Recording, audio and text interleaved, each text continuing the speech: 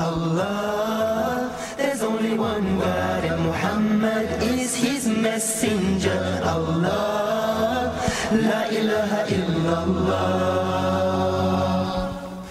Allah, there's only one God and Jesus was his messenger. Allah, la ilaha illallah. I don't know why I did that. Maybe it's just to break the ice. Bismillah, alhamdulillah, assalamu alaikum, which is a greeting of peace. Peace be unto you. And this is a greeting of all the messengers of God. This is something that started from the beginning, from the first man Adam, to Moses, to Noah, to Jesus, and the last and final messenger sent to mankind, the Prophet Muhammad, peace be upon them all. They taught us to wish that greeting of peace, and that's what we're starting with. Assalamu alaikum. Alaikum assalam. What was your name again? Najwan Baron. Tell us a little about yourself. Well, I'm an American Muslim. I'm 11 years old. I go to Al-Azhar school in Tamarack. Inshallah, alhamdulillah. So tell us, now, you're how old? I'm 11 years old. And you said you're an American Muslim? Yes. What does that mean to you to be an American Muslim? Well, I'm very proud to be an American Muslim. It means a lot to me. In the essay, usually when you're doing a report, you go into books and the internet, but during this essay, when you have to talk about what it means to you, I just looked into my art. I didn't look in a book or anything. Assalamu alaikum. Walaikum salam. Okay, tell us about yourself. I'm 13 years old. I go to Salat Tawfiq in Fort Lauderdale, and I'm in 8th grade. American Muslim. You're born in America? Yes. Do you worship a moon god? What? Do you worship a moon god? A moon god? No. No. Who is Allah? Allah is the creator of the universe. Okay, good. MashaAllah. How do you feel being an American Muslim? I feel proud. Tell us, do you know anything about Jesus? Yes. What do you know about Jesus? Jesus is Prophet Isa, and he's a prophet of Allah. He came to spread the message of Islam, but over time, people changed the real message and translated it into English, but they didn't translate it correctly. Do you love Jesus? Yes. We do love Jesus as a mighty messenger of God. That's beautiful, see? Because some people might think Muslims are the Antichrist. They don't like Jesus. They don't like, our way of life. Congratulations. MashaAllah, you guys are a good representation of American Muslims doing good. Keep up the good work. Alhamdulillah. It's not the spin factor, it's just the, inshallah, the Deen Show here. So before we have you on the podium addressing the audience, I want to ask you a few questions. Absolutely. Tell us now, how did you shared a beginning with me, how you started. It was really interesting. Could you share this, how you got started with this whole organization? Sure. In 2008, there was a DVD that was distributed. It was called Obsession. And I was at work. I remember where I was, and I got the DVD, and radical Islam, something radical Islam war against the West or something like that. So I saw it, I took it home and I watched it, and it hit me. And I realized then that this is the path that I need to take, because when I see Muslims being attacked, when I see these hard things, it hurts.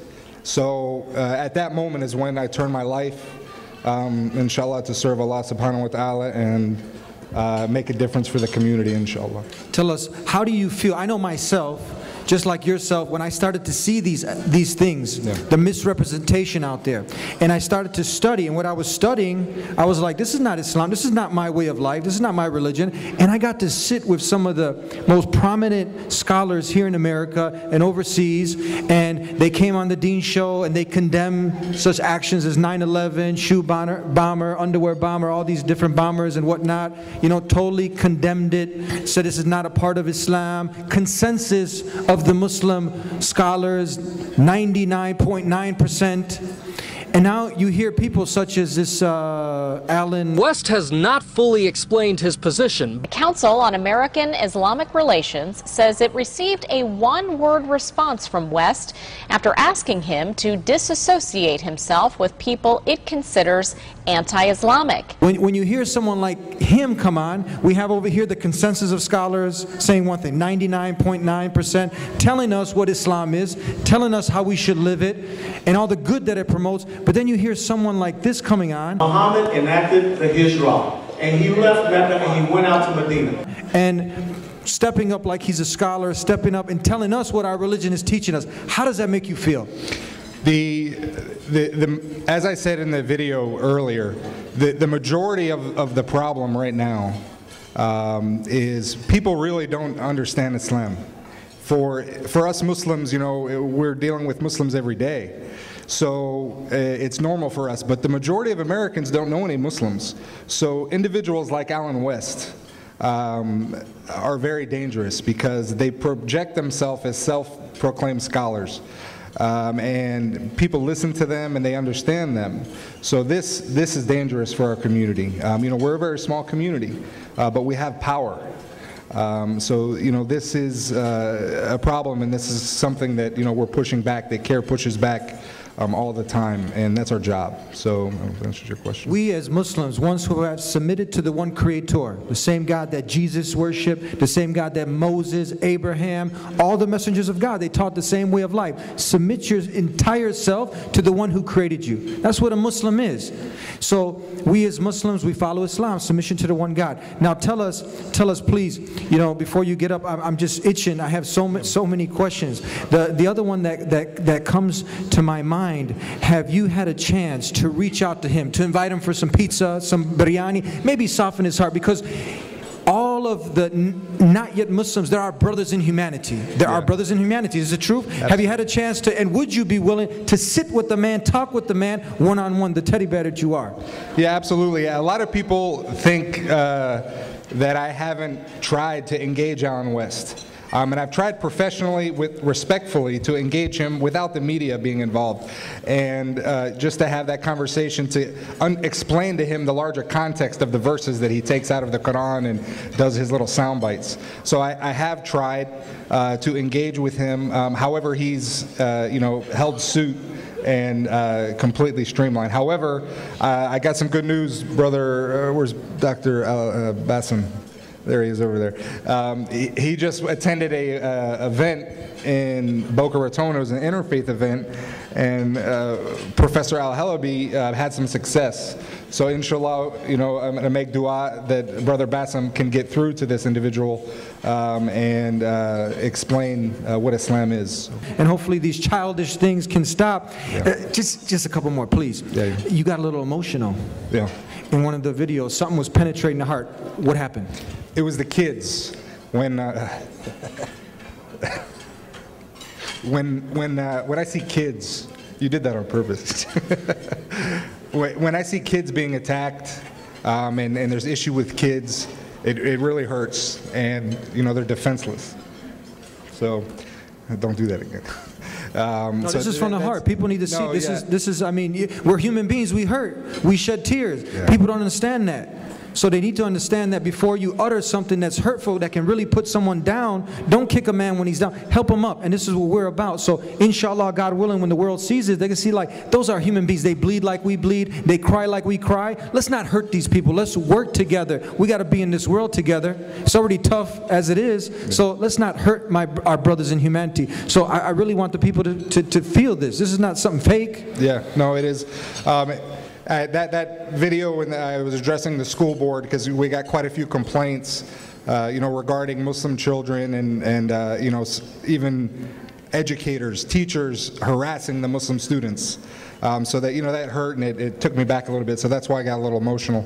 So, you know, that's what happened. Okay, two more. I'm sorry. I know we're coming in short, but okay, you'll keep it short. But see, that's why you got to come on the show. I have so much to ask you. Osama, Obama, Al Qaeda, Hamas, all these other things. They try to throw some dirt at you, make it stick, hoping that if they throw enough, something will stick and they'll mess up your white suit. So when you hear these things, what do you got to do? Are you promoting some radical Islam, or what do you have to do with Al Qaeda, hummus? I like hummus. I don't have nothing to do with Hamas. I don't know. What do you say when they? Do you have any affiliation with Al Qaeda, or what's the other Osama or Obama or? We have to understand that the Muslim community in the United States is being politically attacked. Our civil liberties are being attacked, and CAIR is the largest, most effective organization in the country. So anyone that has any common sense that wants to hurt the Muslim community, they're going to attack the head. They're going to attack the biggest one. And that's why CAIR gets a lot of this propaganda. Propaganda is not new. It was back centuries and centuries and centuries, you know, even in the time of the Prophet Muhammad, even the prophets before him. So that's all baseless garbage. I don't even waste my time with that. But understand that that's what it is. People are attacking. They see CAIR. They see the power. They see the strength when we fight for the community's civil rights. And they can't take it. They can't stand it. So they want to get at CAIR. So that's what that's all about. So this is phony baloney. Propaganda, absolutely. Propaganda. Okay, one last one. If he did accept, we hope, we pray to the Creator of the heavens and earth that the Allen West, he can come and sit. He accepts the invitation. Would you be having biryani or pizza? That's a good question. You know, I'm an indie packy food lover, so you know it's going to be. Would you let him pick? Yeah. Okay, so Allen West, you get this. Come sit with the Muslim, have biryani with the Muslims, or pizza or hamburgers. Your door's open. The masjid's open. Come sit with the Muslims, talk to the Muslims, learn from the Muslims. Allah, there's only one God. People often say to me, why did you become a Muslim? No, I give a very frivolous answer. I say, I want to be on the side of the angels. Allah, there's only one. Tupac is a guy, he's the #1 rap artist in the world. He sold over 60 million records worldwide. 60 million? 60 million. He was a young guy who had basically everything that some of the youth would think that life is all about. He had everything you can imagine. The Dean Show. Thank you very much for joining us here. Thanks for having me. Inshallah, we can have you too in the future. You're also from Chicago? I am from Chicago. I have a few things to say about Chicago vis-a-vis this audience. Talk to us. Tell us about Chicago. Well, you know, we're very proud of our community in Chicago. And we're very proud of our CAIR organization in Chicago. And you know Ahmed yourself. And in fact, we border arrogance when it comes to how proud we are. And I'm going to have to tell him that he has an up-and-coming rival in the Miami Muslim community. This is an impressive community. I'm very impressed with this dinner. And things are moving along in this community, alhamdulillah. It's very impressive. And it's the work of Nezar. And when Nezar is talking about the problems that the Muslim community faces, we have to keep in mind, if your roof has a leak in it, you're going to fix it. If your car has a problem, you're going to fix it. If your community has a problem, you need to fix it. We cannot excuse ourselves by saying, that's not my roof. We cannot excuse ourselves by saying, that's not my car. If you assume for a moment that, well, the federal agents are calling somebody else's children, they're calling them at the same mosque that your children attend. If you think to yourself for a moment that the problems plaguing some people are plaguing only immigrants or plaguing somebody from some community or other, we have to remember Muslims live only under one roof. So when Nezar is talking about these things, when he's talking about hiring a lawyer, for example, this is a real thing. So tell us, our dear beloved brother, just for those, many of us know who you are, just for some of the people who don't know, tell us just in a couple sentences a little bit about yourself. Well, I'm a professor at DePaul University in religious studies with a focus on Islamic studies. I was born in Baghdad, Iraq, and like many of you, came here to the United States with my family. And I have a daughter who's 9 years old, and I've seen my daughter go the same things that I went through when I was a kid during the first Gulf War.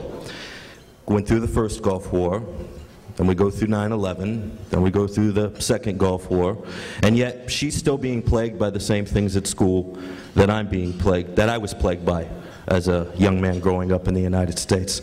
So things haven't changed, and in many ways things have gotten worse. I agree. And that's one of the reasons why I'm here. That's one of the reasons why CAIR is so important to me. Tell us now, you saw the video? Yes. And you see some of this hate rhetoric. How does that affect you? How do you feel when you see this stuff? Well, it's not about how it affects me personally. It's about how it affects our country. This rhetoric is not merely a rhetoric of hate. It's a rhetoric to displace productive energies and to distract everyone from what's really going on. And when I speak here in a minute, I'll address some of these things. Over the last 10 years, our economy has floundered. We've wasted billions and billions of dollars on wars that we never needed to fight. Those billions enriched a few CEOs at a few companies. And everybody didn't notice what was going on because they were so busy focused on hating your beard or hating your name or hating the way you pray, which of course is ridiculous, particularly in a country where religious freedom is paramount. You think there's some of this stuff going? Look over there. You see, I took the money. You think some of this stuff is going? Hey, distraction. Absolutely. You think some of this stuff is going? Hey, look over there, and you look, and then your hands in the pocket. You think some of these things are just distractions from the bigger events, focusing on this, hocus pocus stuff with the Muslims, and then distracting people from the bigger issues, the human beings from bigger issues. Yes. Yes, I do. Yeah. So give us some advice. What do you feel now, living in this country? What could we do as productive, law-abiding citizens to help make a change? We need to remain positive, and most importantly, we need to be organized. And being organized means we do not expend energy arguing with one another. We don't expend energy looking for the negative in each other. The Muslim community cannot afford it. This community is under assault. It's been under assault for at least 10 years, and I would argue possibly 30 or 40 years. And we have to set aside our differences, whatever those differences may be. Those are differences we can talk out amongst each other. But when it comes to public speaking, when it comes to issues facing the community, when it comes to what position we take as a community, we have to remain united. It's not a luxury that we can afford to be disunited and to consider our own personal beliefs or our own personal agendas. By so doing, we're only limiting what we can accomplish. There's no record in history that shows people forced by sword point to convert to Islam. When Islam spread through countries, they would set up private churches and synagogues for the non-Muslims they were governing, and because of the good treatment they had received, they themselves would convert. If one considers the small number of Muslims who initially spread Islam to the West, all the way from Spain and Morocco into the East from India and China, one would realize that such a small group of people could not force others to be members of a religion against their will. It is also interesting to note that when the Mongols invaded and conquered large portions of the Islamic Empire, instead of destroying the religion, they adopted it.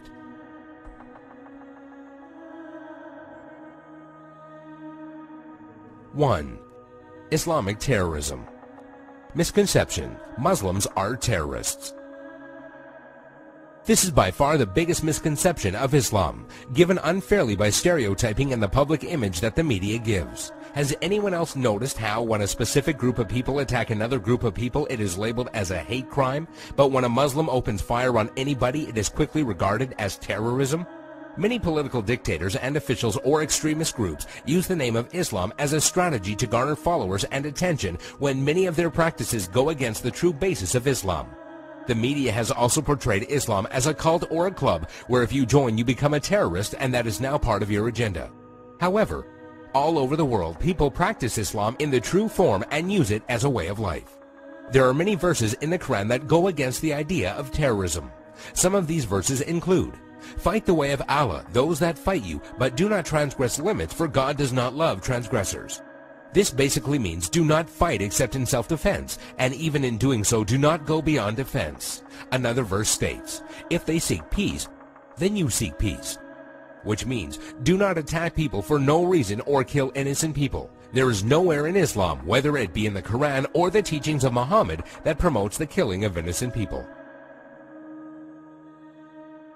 please subscribe to The Dean Show. Follow us on our official Facebook and Twitter pages in the links below. Please also help support The Dean Show by making a donation in the link below.